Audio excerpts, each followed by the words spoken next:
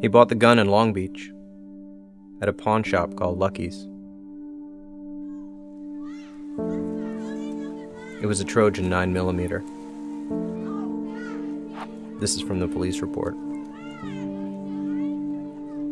Like any event that can be called historic, there's a mystery to the details that remains impenetrable.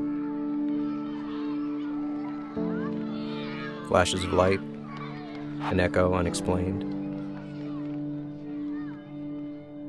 Were there 2 shots or 3?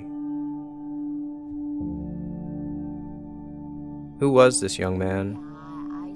Where did he come from? And how did he end up in a theater holding a gun?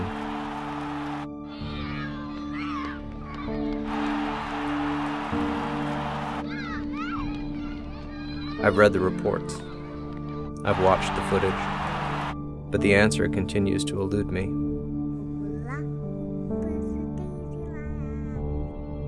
More than anything, I want to know.